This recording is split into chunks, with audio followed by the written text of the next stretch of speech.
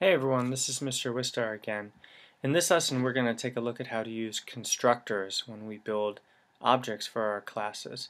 Constructors are really important because they allow us to set up our objects to have the correct initial state, or the way that we initialize the variables inside of our objects.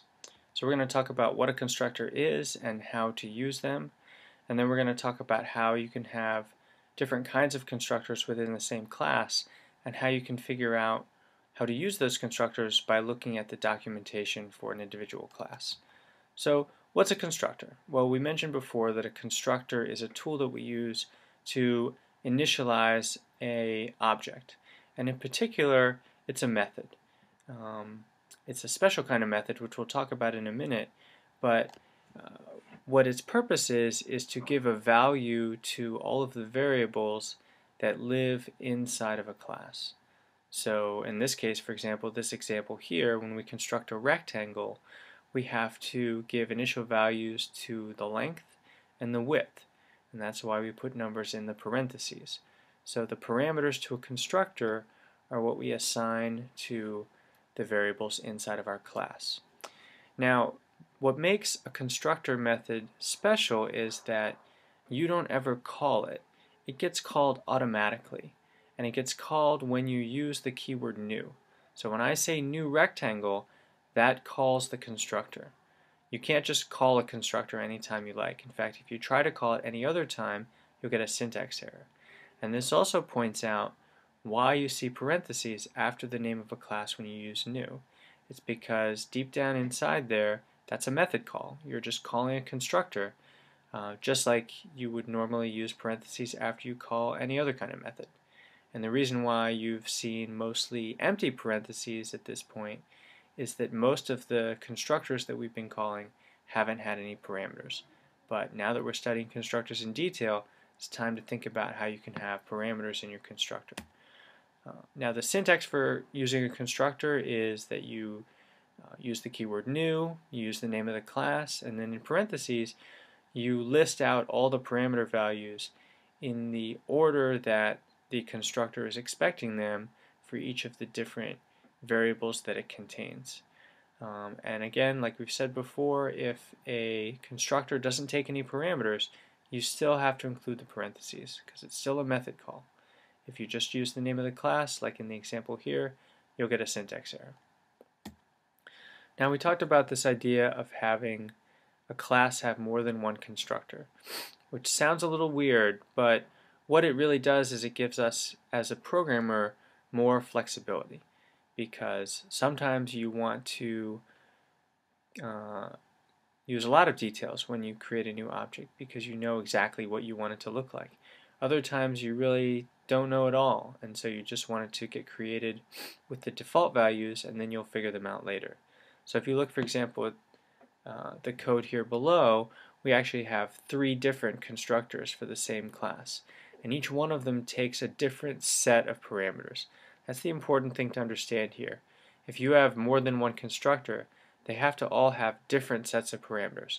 Otherwise, the compiler just gets confused. It has no idea which constructor you're calling unless it can look at the list of parameters and figure it out. Now, how do you figure out what the parameters are when you use a constructor?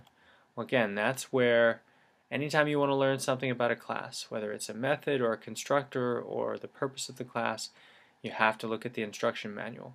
You have to look at the Java quick reference for that class. And you'll see, we'll look at an example in a minute, where if you look at the very top section of the manual page for a Java class, you will see the list of all the constructors, and you can click on each one to get some more information. Let's see what that looks like. So if we go to the Javadoc page for the class integer, class integer is an object which you can use to store an integer. Now that might seem kind of redundant because we have this variable type already called int, but it turns out there are some times when you can't just use a primitive when you're storing data. You have to use an object.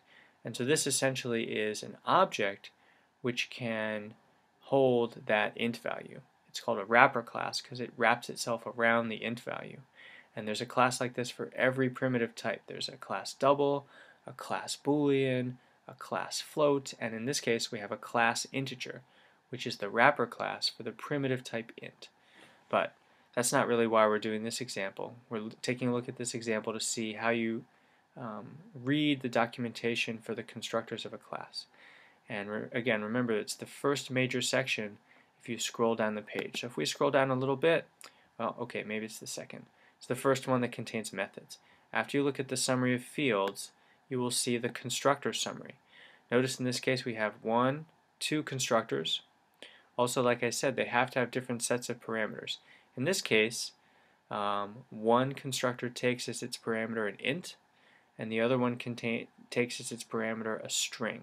And if we click on each one of those, it will describe to us how that particular constructor works. In this case, the top one, you would just pass it an int value and it would construct an integer object based on that. But the other thing that the second constructor does is it allows you to construct an integer out of a string. And this is actually the most convenient way to take a number that the user typed in that you're storing as a string and use it like a number. You can create an integer object out of that string, and then you can assign that integer object to an int.